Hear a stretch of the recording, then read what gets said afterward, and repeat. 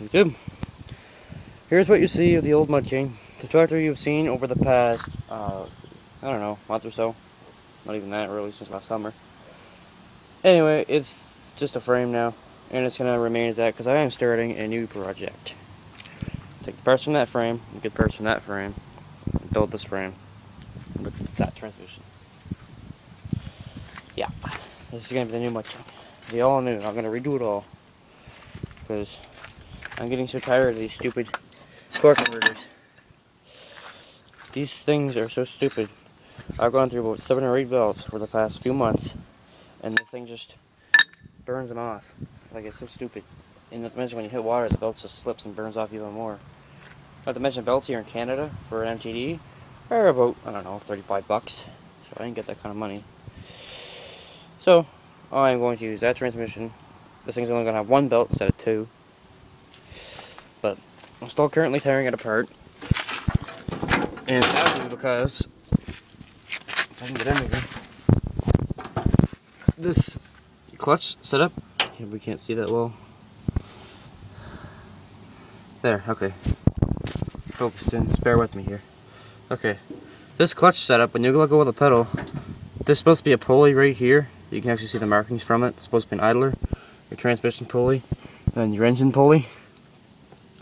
This pivots in and outward, and it's supposed to, you know, engage tension on your belt. I don't really like that.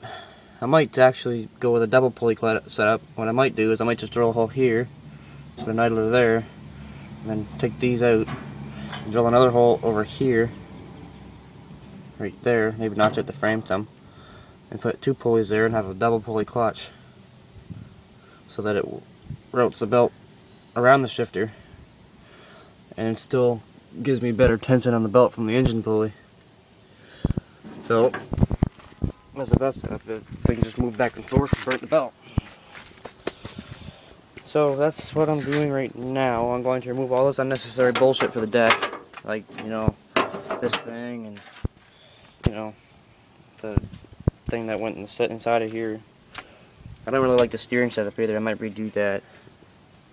Here's the motor that I'm going to put in it. Here's the motor that's going in it.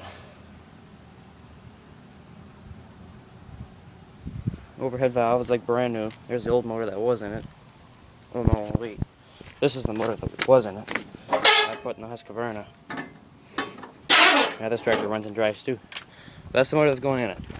It might be kind of a boring video, but I even got 2 tubes for the back and 2 tubes for the front tires, because tube tires are better than tubeless, because, you know, you can replace the tube instead of having to freaking replace the whole tire.